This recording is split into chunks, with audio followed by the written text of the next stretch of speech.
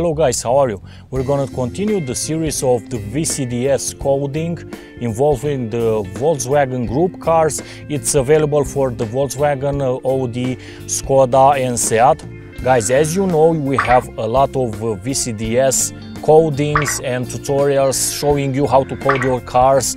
When you go at the dealership, it will ask you 200 euros for self-lift of your trunk from the key. So these codings are free for you guys, but be aware, be in your laws, respect the laws. If they permit to do these codings in your country, be careful when you change coding, you will not have a default button, so be aware of this. It's better that you print screen or capture the screen when you make a coding to remember it. So let's begin, let's see how it is.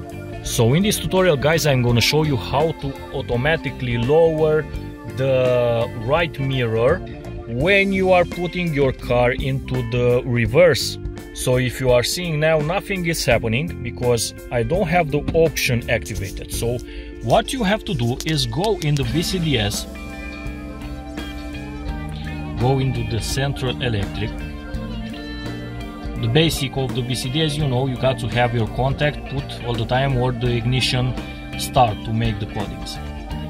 Put the coding, long coding helper. So guys, it's not necessarily to be like in this long coding helper. I have a lot, if you see, I have a lot of bytes here. So it can be byte 3 or byte 4, I think. Yeah, it's in byte 4. And you got to click the bit 3.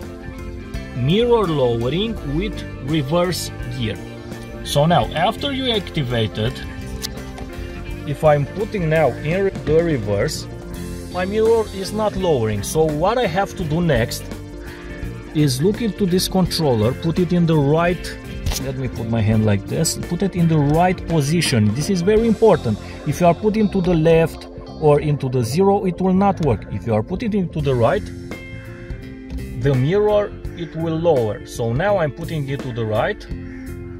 The mirror, it's auto lowering, so I can lower it even more just to check my rims, how is the parking I'm making. And then after you drive or stop your car, the mirror will automatically go and return at the initial state. So now let's put it to the reverse, and here you are.